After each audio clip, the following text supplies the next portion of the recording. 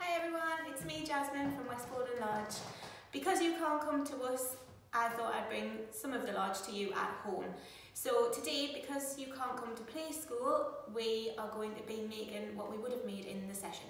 So we're going to be making some nice cupcakes, flowers for you to give to your mums or grandmas or anyone you love on Sunday for Mother's Day. All you need for this is some cupcake cases, some glue, some pom-poms or gems or buttons, and some lollipop sticks.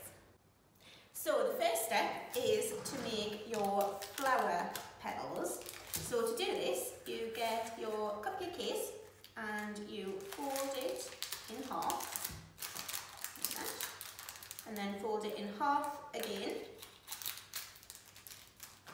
and then fold it in half again.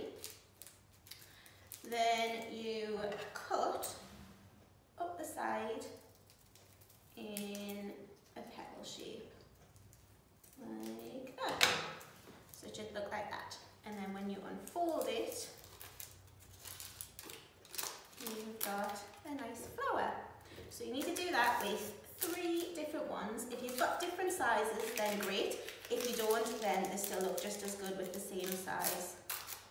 So fold it in half again, and in half again, and then cut your petal shape.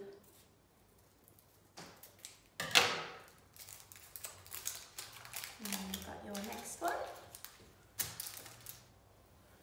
and teeny tiny one. Fold it in half, fold it in half again, and fold it in half again, and then cut the last petal shape like that, and that's the last petal to go in the middle there. So now that you've got your 3 flower shapes, the next step is to glue it all together.